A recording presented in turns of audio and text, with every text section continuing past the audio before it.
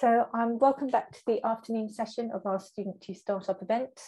This afternoon is going to be led by Francesca Garcia at Digital Catapult. She's going to be doing a talk about the introduction to the MI Garage, and then we will be followed by some innovative presentations. So we've got a number of speakers, Charles Fry, the CTO of Additive Flow, Anna Jordan, the co-founder and operations lead of Akira Technology, Vishal Kumar, the CEO of Photogram, and Rene Perkins, the founder and CEO of CityMass. This will then be followed by a panel session at 3 o'clock, which is about the journey to entrepreneurship plus question and answers.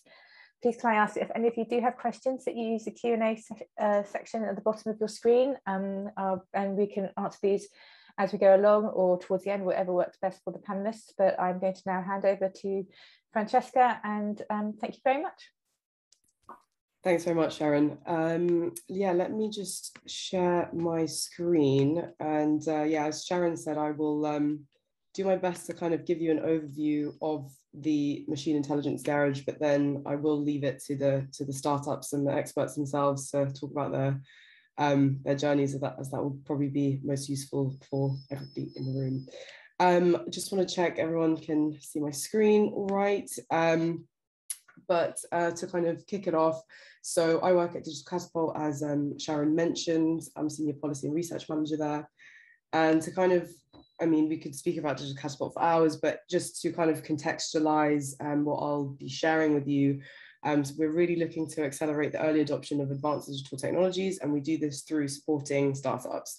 And one of the ways that we try to support startups is through the Machine Intelligence Garage, which is specifically for AI companies, early stage companies. So as Sharon has already kind of outlined, just brief housekeeping. For me, I'll get the Q&As at the end. I'm happy for the innovators to dictate themselves what they prefer, but we do have about a 20-minute session at the very end after the panel for discussion. So please do write your questions as they come, but we will have time at the end to discuss. So yeah, we've already kind of had a brief intro, but as I said here, we're going to be hearing from these 4 fabulous companies later today who have all been on the MI Garage, so they can tell you themselves a little bit more through first-hand experience what we do. So what do we want to achieve? We are really, when we kind of started this program, we started back in January 2018, we wanted to kind of develop something which would help and support early stage companies in developing new products and services, increase revenue, receiving investment, and also kind of developing AI responsibly. So what we decided was that there needed to be kind of 3 main themes and elements to this program. And I'll kind of talk briefly about each thread. So the first is around the kind of technical support. And I guess the reason why I'm telling everyone in the room this as well, who might be a master's student or PhD student, wherever you are, is that I think oftentimes all of the resources that you can actually receive for free are not necessarily understood or known about. And so, you know, this is kind of in your toolkit of support. We do provide, for example, 100K in cloud computing vouchers. You can also get access to high performance computing through NVIDIA, for example. We've even facilitated connections to supercomputers across the UK. So we're kind of that facilitation link between other research centres, which again are providing startups for free, as well as providing our own cloud compute vouchers as well. And unlike other programs, because of that funding that we have from government and the funding from the European Union and the CAP-AI, there isn't any fee to join. We don't take equity in the program. It's really to kind of support the acceleration and to kind of stimulate the UK economy. So something to bear in mind as I kind of pitch the program to you. The other thing that you can do with us as well is data study groups with Alan Turing, which again, a really cool way to kind of talk to other kind of experts in the field as well. So with the business support, we are kind of constantly looking at maybe some of the big challenges and barriers that startups have and they request. So things like, you know, how to pitch to investors, sales strategy, pricing strategy. We've also recently, for example, done a masterclass with the Information Commissioner's Office, so that a startup can be more compliant with GDPR and kind of like get legal advice as well. So we do try to kind of keep it really practical and hands-on, because obviously, understandably, as a startup, maybe you can't, you know, get your own person who will be like a legal expert or a marketing expert, especially at the beginning. So this is, again, there to help. And something I will mention it more in the context of Digital Catapult, because we have this mission to accelerate the adoption of advanced digital technology, whether that be with startups. We also do the same with corporates. And some of our work in the past has been to actually match startups to, say, like large corporate companies, and, you know, kind of build that sales pipeline for a startup as well. Finally, the last kind of strand of support that we offer is around ethics. So I think there's a lot right now. Everyone's kind of heard about ethical AI, responsible AI, and we're really trying to kind of pioneer how startups can maybe think about this in practice. And we have a fabulous ethics committee, which is chaired by Professor Luciano Floridi of the University of Oxford. And he, along the committee, have kind of helped us steer the activities and the things that we talk about with startups. And we have these kind of packages, if you will, which startups can kind of apply for. So, for example, a deep dive where you get access to 2 AI ethics experts over the course of a year, and they can help you build a product roadmap in line with that. I know that Anna from Alkira here has also been a part of that. So any questions about that, I'm sure she'll be happy to take those later on. So yeah, I've spoken a lot about the different sponsors that we have already, but this is a kind of snapshot of, like, you know, different hardware, software providers, research centers. And you know, it is growing all the time, depending on what's happening in the ecosystem. So just to kind of finish off before I hand over to my wonderful guests, just to kind of summarize a bit. So we have had over 100 startups with us already in the past 3 years. We've had 13 cohorts. We've also had themed ones, so some have been like specifically applications with it for AI and creative, some have been like specifically AI and IoT to kind of give tailored support. And over the course of these 3 years, we've helped over all of our startups raise over 52 million in private investment, as well as helping over 50% to increase their turnover. We also won 2 CogX awards earlier this year, which is very nice. So MI Garage won one, and Digital Catapult won another for specifically AI ethics. And again, if any of these things are of interest, then please do get in contact with me as well. And so finally, for the people kind of sitting in the room, we're really keen on really strong tech team that are kind of building an AI product or service, and you are data ready and you want computation desperately, and you're kind of keen to consider ethics as well. And that's kind of our main target audience. So if that sounds like something of interest, or it will in future, it's open every 12 weeks. So we run multiple cohorts a year, and you can apply online, and you can also get in contact with me if that would be easier, if you have any additional questions. So I've raced through that in the interest to save more time for our guests. But yeah, thanks very much. And I will hand it over to our panelists that we have. I think I'm just right on time there. So I don't know if we want to jump straight into additive flow, hearing from Charles, or if anyone had any kind of like quick question. I think we're all okay in the Q&A box. So without further ado, go ahead, Charles, over to you. Thank you very much, Francesca. Can you see my screen? 1 second. Now, can you see my screen? I absolutely can, yes. Fantastic. Okay, so my name is Charles Freed, and today I'm going to be presenting the company I'm working on, which is called Additive Flow, along with a quick introduction about myself. And if we have time, I'm going to jump into a very brief demo of the software itself. So yeah, so quick intro, really. I guess I always had a very strong interest in how things were made, and specifically automation. As an entrepreneur, I'm very lazy, so I'm always thinking like, how can I automate stuff? That's kind of like the underlying thinking. So I built my first 3D printer at age 15. So I guess it's been like a good 15 years I've been in this industry. I started then my first company, which was a 3D printing farm in my university dorm. So I had 3 or 4 printers there running full time whilst I was sleeping. And so there we served about 100 companies, including some quite large ones such as Rolls-Royce. Then I did some research at University College London, looking at advanced materials and algorithmic engineering. And that is where I kind of really gained a deep insight into the software that underlies the design for 3D printing, so CAD. Then I worked for both startups and large corporates, developed some machine learning models for Airbnb. And currently I'm working on Additive Flow, which is a multi-physics optimization software, and also Unsigned Research, which is a quantitative trading fund. So quick intro about the team here. It was founded by Alexander and myself.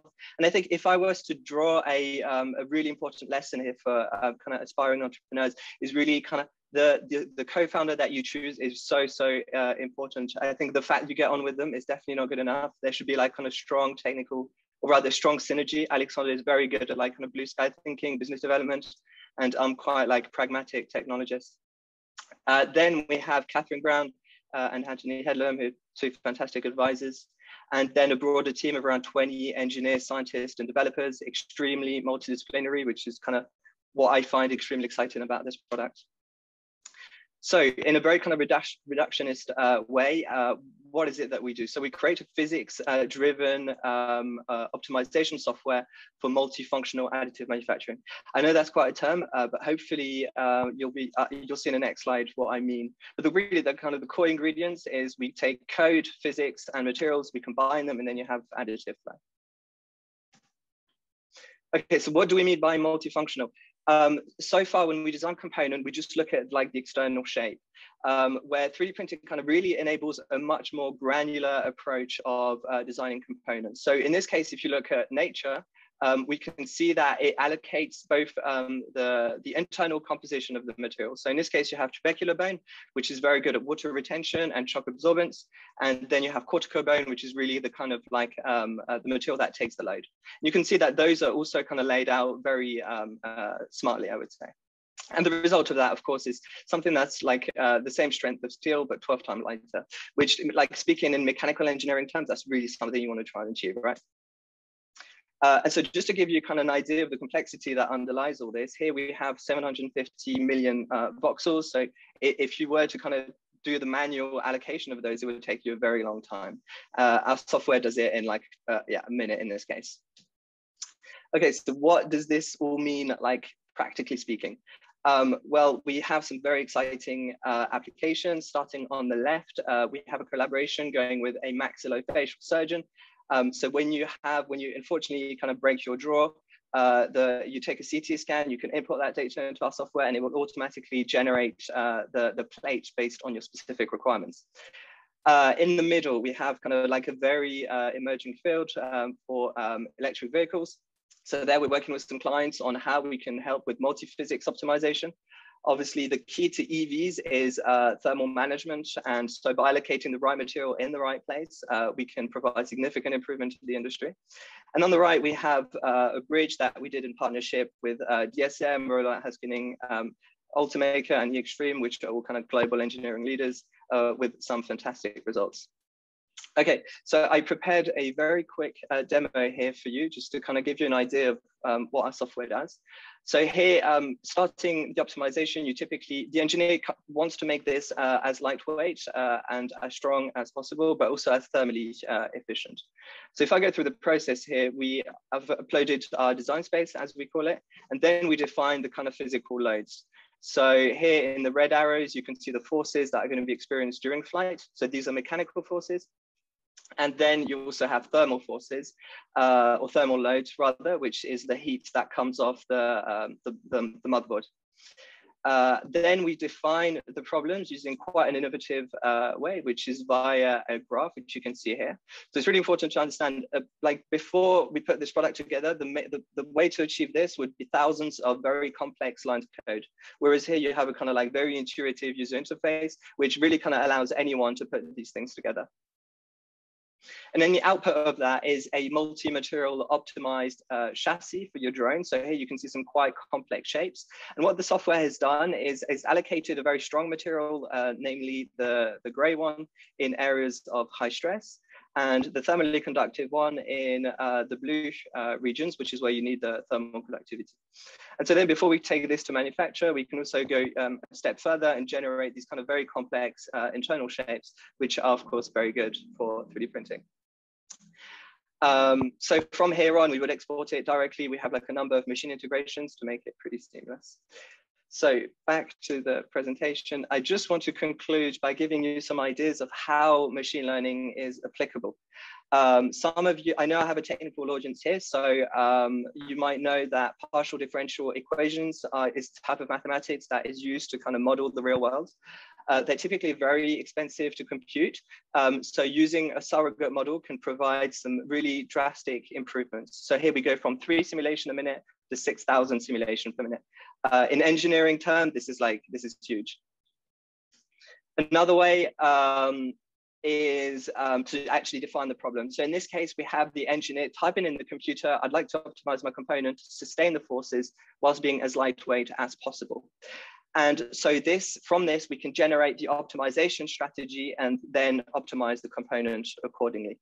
And this is not just some like fluffy concept. The graph that you have seen in my demo is pretty like simply represented as a JSON. So with all the kind of like NLP to code that we have emerging, this kind of thing is very feasible. So thank you so much. Let me know if you have any questions. That was awesome. Thanks, Charles.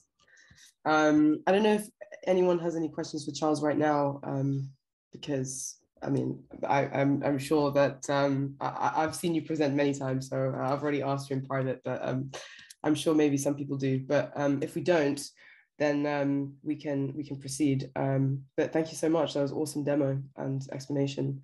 Anna, I don't know if Pleasure. you take the wheel. Yeah, sure. Let me figure out screen sharing on multiple screens. Charles is so seamless, I've got a lot big act to follow. Let me find, hopefully you've got my screen now. Yes, absolutely. Okay, great. So hi everyone, and thanks very much for having me today. So my name's Anna. I am the co-founder and head of operations at Alkira Technologies. So I've kind of taken the same brief around how we can present ourselves today to the guys on the call. I've come at it from a slightly different angle than Charles has, but bear with me, hopefully it'll be useful and interesting. And yeah, very happy to answer questions either on the panel or afterwards. So I wasn't quite like Charles. I didn't have my first 3D printer when I was 15 years old. I was very much curious around physics and actually architecture growing up, but got a bit lost on the way, rubbish at art, so ended up going down the pure science and physics route. So my background is actually in physics. I did my undergrad at Imperial, doing a master's, integrated master's with a year in Europe, and then went back to the same lab I was based in that year abroad to work on a PhD in graphene physics, specifically some material science looking at the integer and fractional quantum Hall effect. So I moved out to France again to go and work on that PhD, and pretty quickly realized that I didn't think long-term academia was going to be for me. Specifically, I think I struggled with the kind of abstraction that I'd got to by going so deep down the science route that there was not really much real world implications of what I was doing. I think that might be a headache of not doing engineering instead of physics also, but I found that I found it a struggle to try and pursue going down this route. I lost motivation, I think, in the middle, and decided after about a year and a half that I wasn't going to continue to pursue the PhD, but try and find something that would take the skills and kind of data capabilities that I'd learned during that time period, at the same time as having heard a lot in the news around all these AI and ML that has kind of started coming up at the time.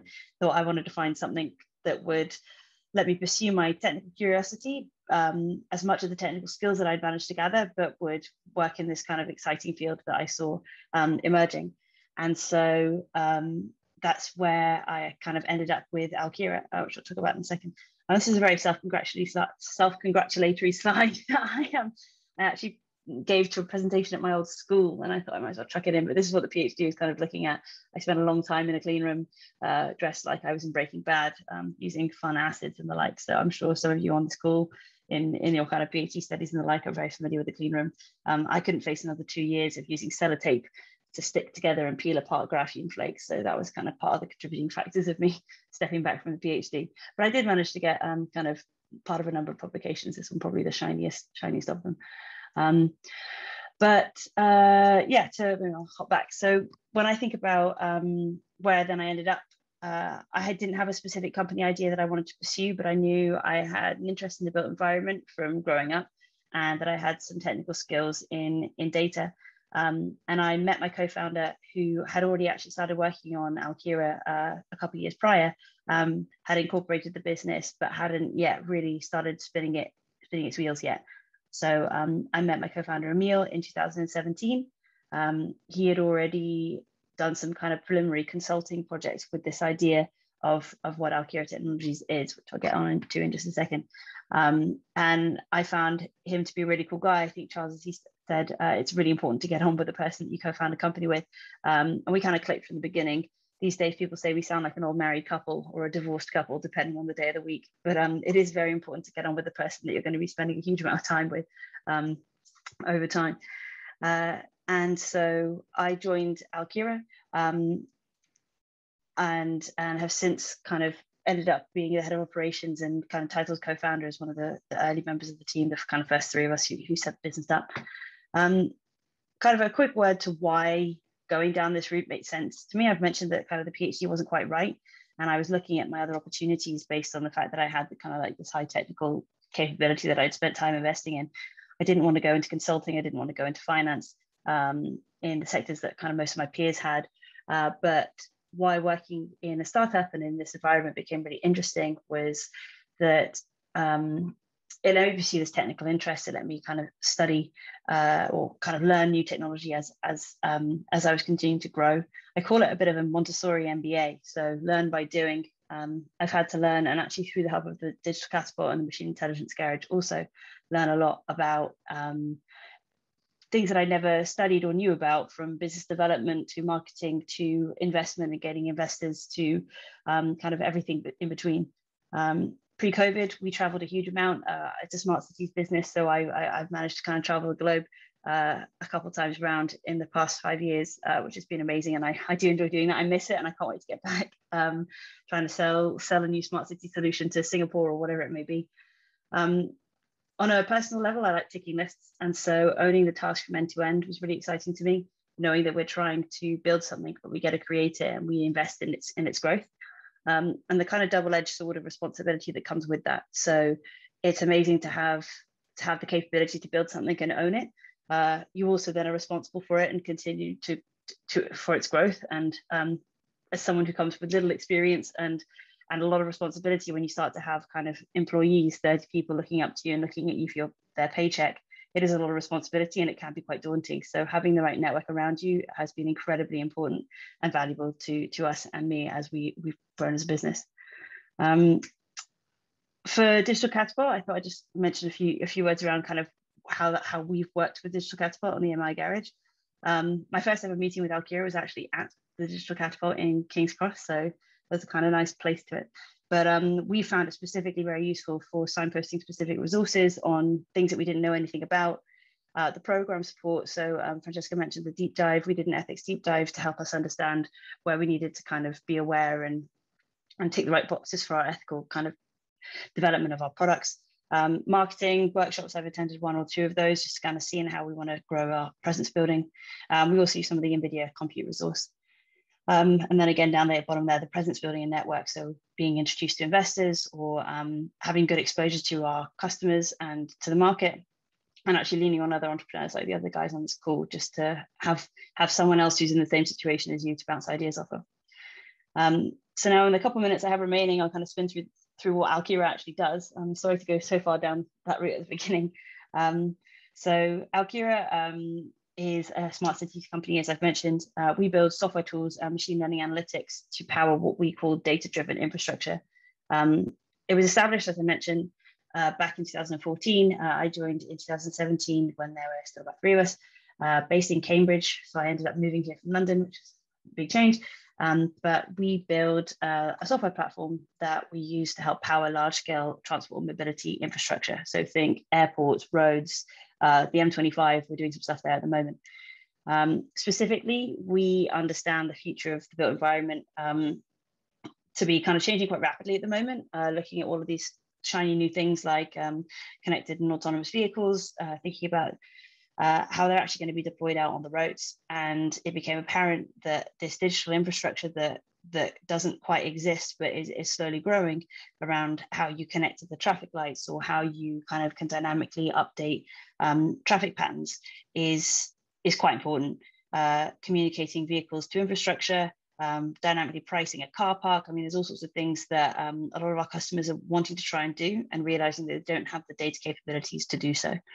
And so what we do is we built this platform that takes this huge landscape of fragmented, siloed, gappy data that is out there and put it together to make it more usable. So specifically, we take CCTV footage, we take mobile phone data, we take GPS from public transport, and we pull that together into a platform using an event-based driven architecture that lets us understand that data in concert. So in the same context, we transform it so that we can understand it. There's a lot of technology that sits behind that with a significant amount of machine learning to help us detect anomalies in the data, look for calibration drift in unexpected places, but really making the data consumable as a first step. Once we've got that, what then becomes really exciting is that we can start to perform analytics on that data. So we can do network-based models to understand how a car crash on the M25 might affect the M11, or we can predict we can predict out gaps in time to look at dynamic maintenance planning for the M25. We do data fusion to help look for gaps in coverage where there may not be sensors, and effectively perform these kind of different levels of analytics that help a decision maker in a control room or on controlling like a bridge, I don't know, be able to have a better set of information to make decisions based off of. And at the top here, we think about what we call data-driven infrastructure, which is when that infrastructure is really being run as a digital asset. And while this can sound a little dry, which is the main reason why I didn't go into engineering in the first place, but you turn around and look at the built environment and the transport sector, and it's actually by turnover the biggest sector on the planet, by investment in transport infrastructure, so the actual concrete that's going out on the roads, the service industries that help support that, from the modeling all the way up to the operation, and then the digital layers that help now come more and more to support what's going on. So it's a vast market, and the software that we build helps the entire life cycle of that journey. So the platform itself looks a bit like this, and so as I've kind of described, we pull data in from the built environment, either in batches, streams, or using kind of multi-access edge computing in the fog, so some 5G fun bits into the platform, and make that data available via API or through UIs that we built as applications to the end user. The data ops guys in the back are happy because accessing this data becomes easy, sharing it to the right people becomes easy, and the guys at the front end are happy because they're able to actuate on the network in a much more structured way. Be it around dynamically responding to things going wrong, all the way up to planning better what might be happening next. And when I mentioned the kind of lifetime of this journey, when you start to have this digital infrastructure in place, you can do things like measure what traffic looks like today, or measure how people are moving through Heathrow Airport today, implement a change like building a third runway at Heathrow, or shutting down a junction for 24 hours on the M25. see what the impact is and plan better for the next time. So we kind of follow that life cycle through, and having the software in place, it's been very interesting learning just the different ways in which taking a more digital approach to how we manage infrastructure can have such an impact. So last slide, I promise. As a full stack, we basically, this is a kind of nice way to think about us. We have this real-time data backbone. We have our analytics capabilities where a lot of machine learning takes place, both from the computer vision, tracking, tracing, object detection style ML, all the way up to the fusion and anomaly detection models, which we use kind of convolutional graph networks and the like to then fuel what these later stage applications are that actually have impact on the real world. So we are hiring. We are looking for a software engineer as well as a business development team member at the moment. And as kind of demonstrated by my background, having a technical background and going into the business side of the company can actually be a really valuable and interesting career step. So both types of roles open. Very interested in speculative applications also. I'd love to come work with you guys. Here's my email. And yeah, thanks a lot for listening. Thank you so much, Anna. Awesome as always. And yeah, it's interesting to see the kind of your two stories and how they were very different, and you've kind of both doing these kick-ass companies. So thanks both.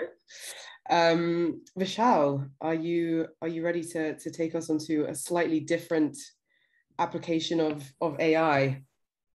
Absolutely. Let me just share my screen. Wonderful. Can you see that? I most certainly can, yes. Great. So my talk's called Cultural Data Scientist to Creative Entrepreneur. And it's a bit of a chronology of my career path, I guess, which I thought would be quite interesting for people on the call today. So I'm a number of things. I'm an academic. I'm an analyst and consultant and advisor to a range of institutions. I'm also an entrepreneur. And I really started out life back at the LSE in 2011, same as Frankie. But I was studying the economics of cities, but I've always loved art, culture, creativity, design in a number of different ways. And straight after my bachelor's, I worked at Sotheby's Auction House, which is a really interesting place to have worked.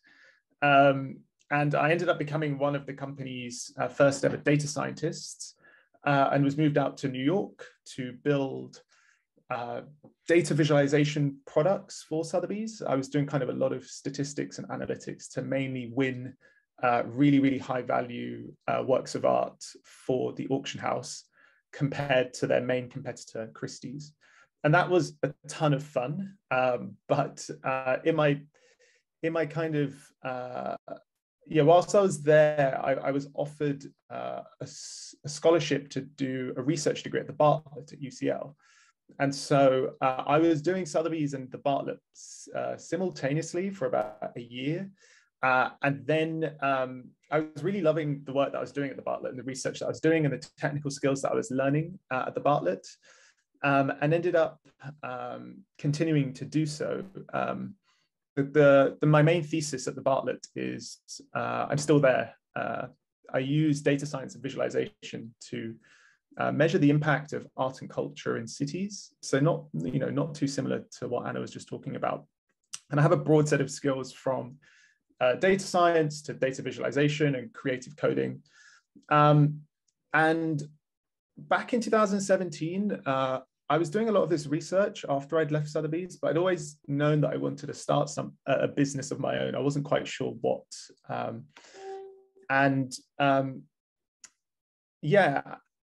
the same time, I was also like, what I was doing was very niche. I was applying data science to art and culture in the art market, in the creative industries, which is not something that many people were doing at the time. And I invented this job title called the Cultural Data Scientist to describe myself. And I wrote a blog post about it, which ended up doing quite well. And yeah, I was kind of referring to myself as this cultural data scientist. And I was doing, in between Sotheby's and my research, I was doing some consultancy work for clients like the London Borough of Culture that was managed by the Mayor of London, where I was basically looking at social media data and trying to understand trends in social media data and the impact of certain cultural events. I did some work for the Barbican and still do some work for them every now and again, trying to apply kind of computer vision and different machine learning techniques to understand how people are reacting and responded to the Barbican's programs.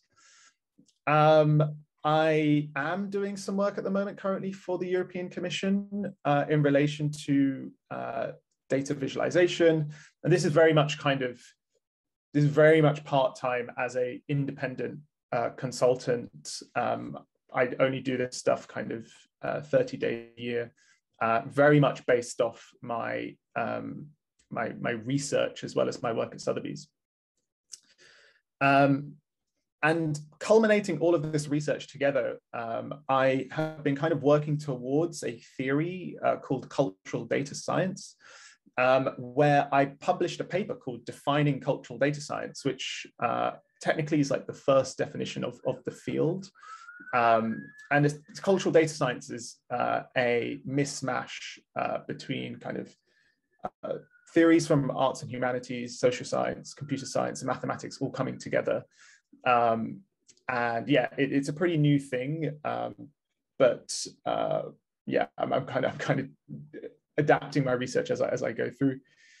But all of this is very niche and very unique, and I started to do a lot of public speaking about the work that I was doing, traveling the world, well, not necessarily the world, but across different cities, at least in Europe. And I managed to build a fair amount of followers on social media on the back of my research and work that I was doing at Sotheby's. Over 30,000 followers now, which is quite nice. And so what I found was that I was operating as a content creator around kind of 2018, 2019, where cultural data science and me as a cultural data scientist was my kind of identity, and was the ideas and knowledge that I was able to translate to people through blog posts and videos and stuff like this. Until I came across a quite severe problem, which is that when I was recording videos to put on YouTube or to share with people, I didn't use my smartphone. I ended up using a professional camera, like one that I'm using at the moment, as this webcam, to create videos. But my camera was a real pain to operate. I don't know if anyone's used a professional camera recently, but there's a whole host of issues, from the memory card to the menus being awful, to them being quite heavy and clunky, and not having internet access, no access to an app store or anything like that. You can't upload onto social media. But people use professional cameras because their quality are much better than smartphones. Yes, even the new iPhone 13 Pro. And at the same time, I realized that on the other hand, you had smartphones that were kind of facilitating this huge growth of social media data online because of their ease of use, their convenience. And whilst I was, analyzing a lot of this social media data for my cultural data science research, I noticed that most of the data or most of the videos that are being uploaded onto social media are coming from smartphones, not from professional cameras. And so with these kind of trends in mind, I also identified that there were tens of millions of people around the world like me, or much more sophisticated than me, who were making a living as a content creator, sharing their passions online at scale to their audience on a weekly basis.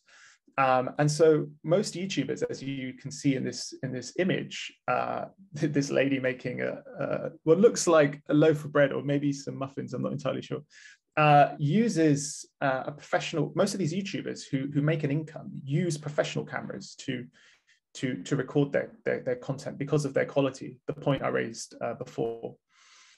And so I wanted it kind of came about as a complete coincidence, but I ended up on this entrepreneurship program called Entrepreneur First. Sorry, I'm just going to draw the curtain because the sun is literally beaming in my face. Here we go. I joined this entrepreneurship program called Entrepreneur First, and which is based in London. It's the way that I would say it's like a deep tech pre-accelerator. That's the way they kind of brand themselves. And I met my co-founder, Liam, who is a PhD electrical engineer, who's very interested in hardware, very interested in kind of embedded systems, but also was interested in photography. And both of us had kind of similar gripes about cameras in terms of their lack of innovation and usability. And so we came up with the genesis of this idea of the Alice camera on Entrepreneur First. Which is, our vision was to really build a camera that had the experience that you would expect from a smartphone, but the quality that you'd expect from a DSLR.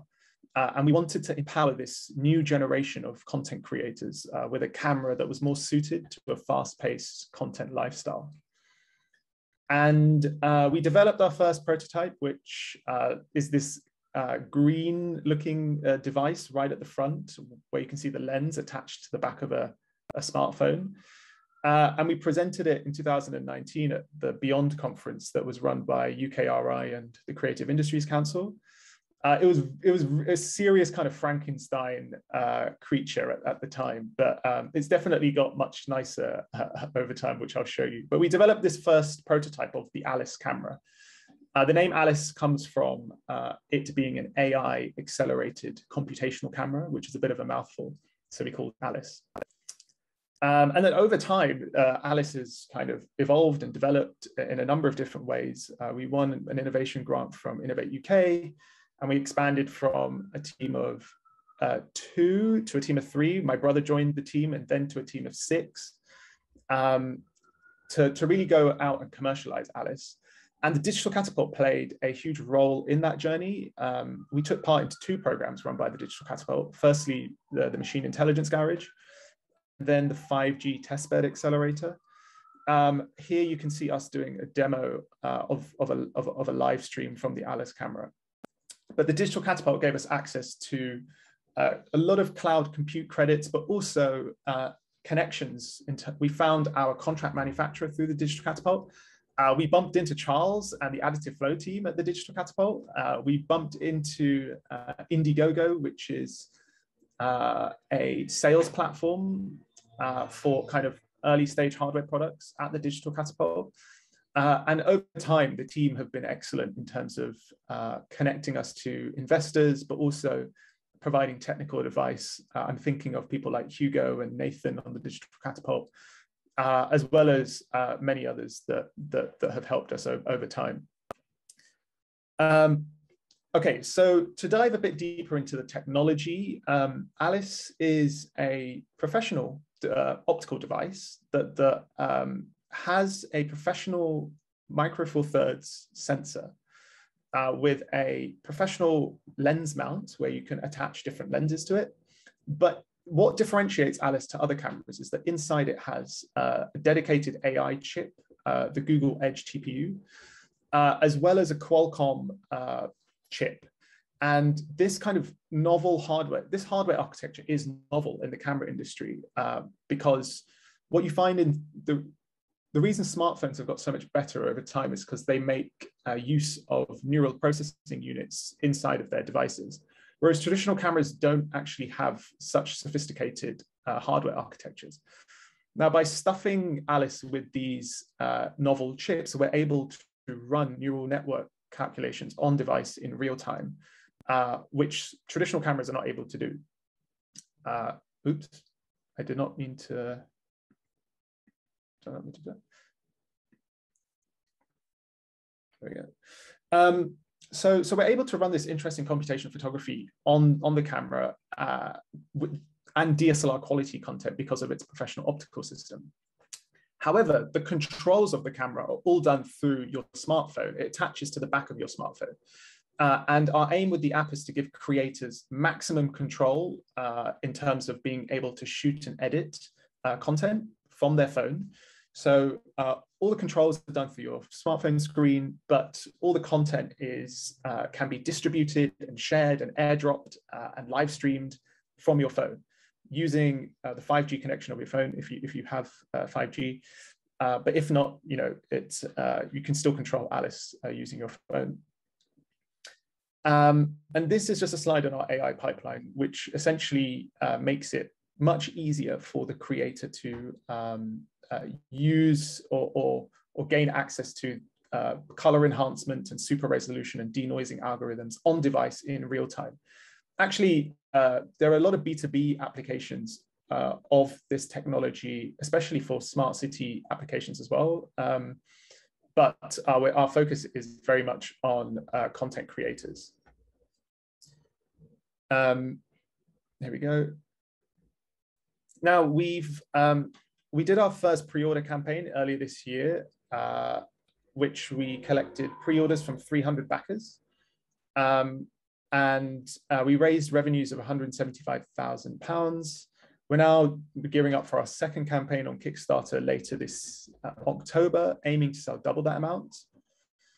We now have a team of over 10 people. There are only 6 people listed here, but 10 people in total, a mixture of data scientists, hardware engineers, people from finance, computer vision and computational photography engineers, and people in marketing and content.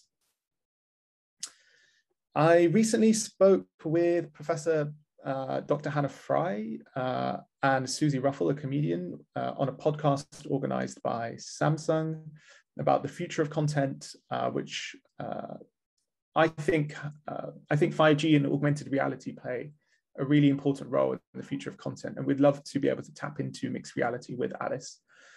So keep an eye out for that. Sorry, I don't know why I keep doing that. Yeah, and that's a wrap really. Lastly, I do try my best to write as much as I can about not just my academic research, but also some of the work that I'm doing as an entrepreneur. So if you want to stay in touch, you can find me on Substack. Please consider subscribing. Otherwise, thank you for listening. As I've been talking, I noticed that my camera ran out of battery, so maybe you won't be able to see my face anymore, but I'm going to stop sharing. Thank you so much. That was awesome, and thanks for the story and how Alice Cameron came to be, and also the cultural data scientist. That's really cool. I hope we can learn more about that shortly. I guess that leaves Rene. So welcome, and please, over to you. Thank you so much, Francesca. Let me just go ahead and share my screen, if everybody can see. I can see perfectly. Thank you. Brilliant. Well, thank you for listening in to my story, A Journey to Inclusive Growth. I am CEO and co-founder of CityMass, Rene Perkins, and my background is slightly different from what I'm currently doing at the moment.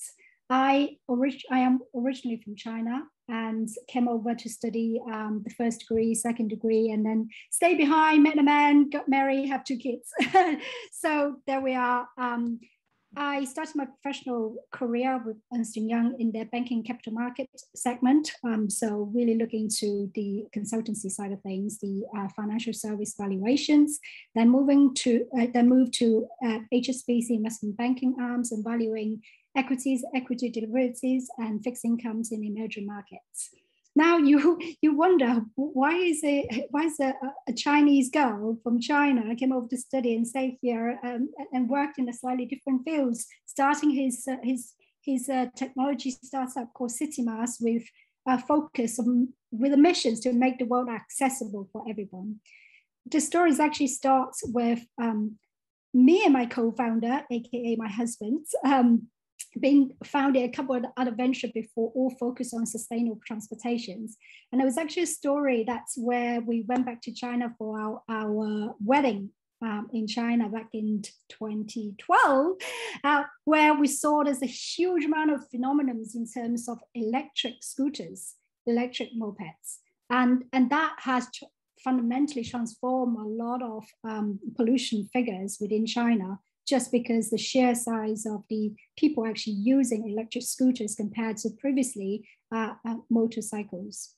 So that's inspired us to set up our eGen electric scooter, which is a micro EV network that we were working with the Green Energy Fund, and with the vision to really combat the congestions and emissions in the city. Unfortunately, that story got hit when the funding run short, where Brexit came in, where the Green Energy Fund was actually a European fund. So that's a real life impact on Brexit on startups and in the UK back then. We can clearly feel. And as we were just working on these ventures, and also as we working on these ventures and with more research on some of the personal problems that we were facing as a family, I'd like you to meet Louis. Louis here is a wheelchair user, you can see, and he's actually fostered by my mother-in-law. As a family, we quite often find it very difficult to find access venue to celebrate joyous locations like anniversaries and birthdays, because the lack of information, accessibility information, because the lack of the difficult communication channels, and that is something that we, by doing research, found out there were 14 million people, other million people in the UK facing exactly the same problem: lack of accessibility information. And when I was pregnant with my young daughter, it was with a pram traveling through London Underground with my 2-year-old back then, I also find exactly the same problem. I couldn't find out where's the stations is accessible, where I normally travel to London with no problem. All of a sudden, with push prams and with a baby and a little young ones that try to grab hold of the corner of my clothes and travel to London, it was stressful. It was similar pain points and problems I was facing. Then all of a sudden, the problem Louis was facing has extended to be more than just 14 million people in the UK alone, and that's 1 billion in the world, to actually situational disabled. I call myself situational disabled just because I couldn't move as freely as before, because I have to have considerations of the prams, whether I can, whether the lift at the stations, it's operable when I'm traveling in London, and whether I can actually, ask people to help me to go across the bridge, to go to the platform 2 from platform 1 to get my connection. It was stressful. So now that's the statistics I was talking about. Actually, 1 in 5 people in the world are disabled, and that's according to United Nations, 1 billion. And many people may not be familiar with these statistics, but it's shocking given aging populations and hidden disabilities, and more and more people are spoken about disabilities. That was the beginning journey of CityMass, where we set out to solve that particular problem that I described, faced by Louis and myself. As I mentioned, that's, there's a lot of, I was currently designed for the able bodies, a lot of obstacles that we're currently facing, not just the physical world now, but also in the digital world because of pandemic. Every single business is moving online. Digital transformation is 10x faster and bigger across different sectors and segments. So that's when we were thinking using technologies to make the digital and physical world accessible for everyone. And in the meantime, we are helping businesses and organizations to grow by that 20% of the populations by just doing the right thing and include your products and offering and your services for everybody. So that was the opportunities that we sold, and that for 14 million in the UK and 1 billion in the world. And 70% of people with disabilities actually require some sort of tool to access online products and services, such as just consume contents on website, for example. And now they have a spending power, according to Departments of Work and Pension, is £274 billion. In the world, it's $8 trillion. And that represents the annual disabled household spending power. And that's a lot of spending power businesses, organizations are not currently tapping into at the moment. That's why CityMass exists. Now, this is some statistics that's been done, very well researched organizations, including Purple Space. And click-away pound is real. It's here, it's now. What that means is 86% of people are willing to pay more to shop from accessible sites. And 83 will limit their shopping to only accessible sites. 70% will abandon their cart if they're not accessible online. And on average in the UK, business is losing on £2 billion a month if they're not accessible for everybody. And that's no brainer to make, to make every online businesses to be accessible, because they're twice likely to have a higher revenue because they get access to a new ocean, a new market segments they're not able to tap into, and they're 3 times likely to be more economic, to bring more economic profits. What that means is that they will improve their brand awareness, reputation, and increase their retentions on talents and attract new talents such as millennials and Gen Zs. So today I'd like to talk about a couple of studies with CitySmart's products about digital inclusions, especially in the post-COVID world, where I explained how transformations has been digital, has been at a scale, and also how a mobility map can enable inclusive living. So who is CitySmart? CitySmart's journey has been an incredible one for me personally, because as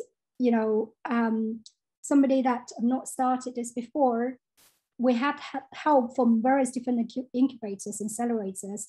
Digital Catapult has been a fantastic incubator for us, and for exactly the same reasons Vishal was explaining, together with a lot of accelerators out there now, that a new starter entrepreneurs and innovators can actually really tap into incredible resources.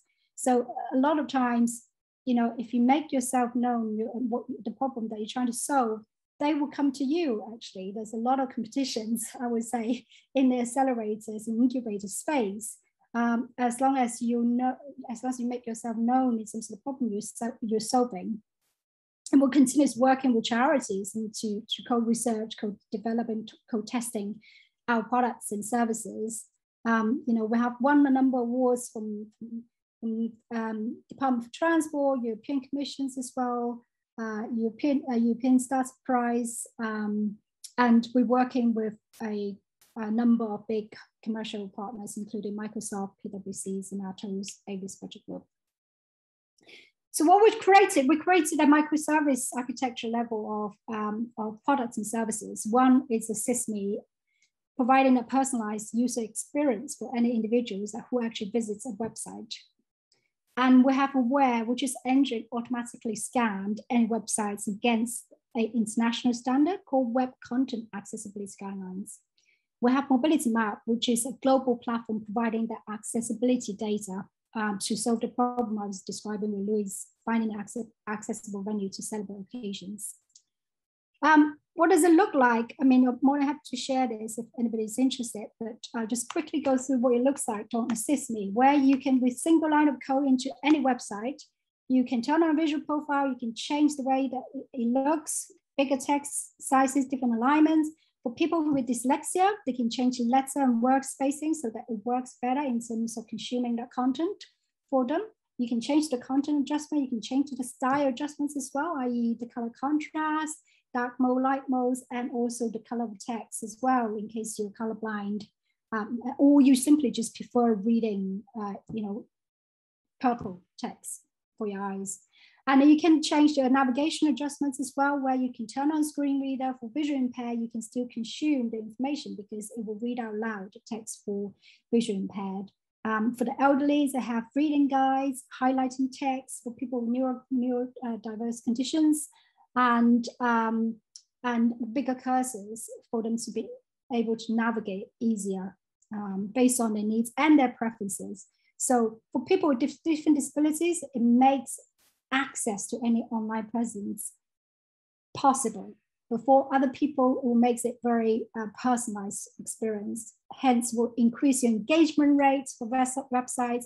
One of our clients actually see 230% increase in their visitors, and engagement increased by 2,000%. So aware, anybody can actually go on this website now, www.citymasters.io/aware, to check whether the online website is accessible, whether it's any breaches against this international standard called Web Content Accessibility Guidelines. And that guidelines actually is conformed with laws and regulations across 48 countries, in UK included. There is a web accessibility regulation came into play 2000. September will require all the public sector in the UK and EU to be compliant with this WCAG 2.1 AA standard. And our tech will be able to help you to find out any breaches. We're also offering consultancies as well to help correcting any breaches against these guidelines. So Mobility Map is our global platform. It's completely free for users to use. And you can type in a restaurant name or postcodes or any places in the world that you like to find out, and it will give you the accessible place, or it will give you accessibility information of the place, whether it's accessible, partially accessible, or not accessible. From a spontaneous travel perspective, on the right-hand side here, you can see it provides a real-time accessibility information, such as in Euston Square here, step-free access has been restored at the station, but in Bond Street, this entrance exits remain closed by when. And those are informations are vital for people with disabilities and wheelchair users as well to achieve that spontaneous travel. Our platform enables the end user rich feedbacks as well to help the entire community to avoid the same travel anxiety. For example, the normal station for them to travel is accessible and it has a lift, but at the time of their travel, it's not anymore. That kind of information, dynamic information, will help to have more seamless travel experience.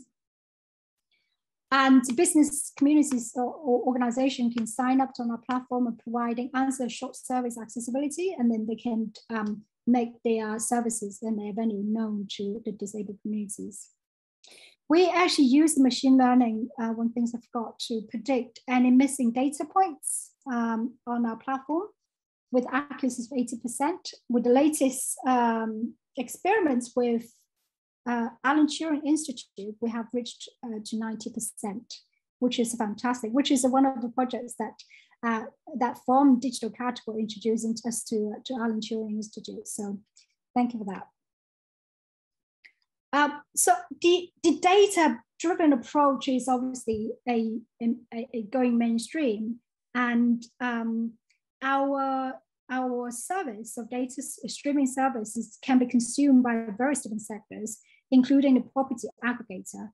In fact, this is an inspiration from a wheelchair user who is a lawyer, recently got a job in London, and she was trying to find a accessible flat to rent. But by the time she finished doing her due diligence research, the nearby amenities and whether the local supermarkets are accessible around the property is gone.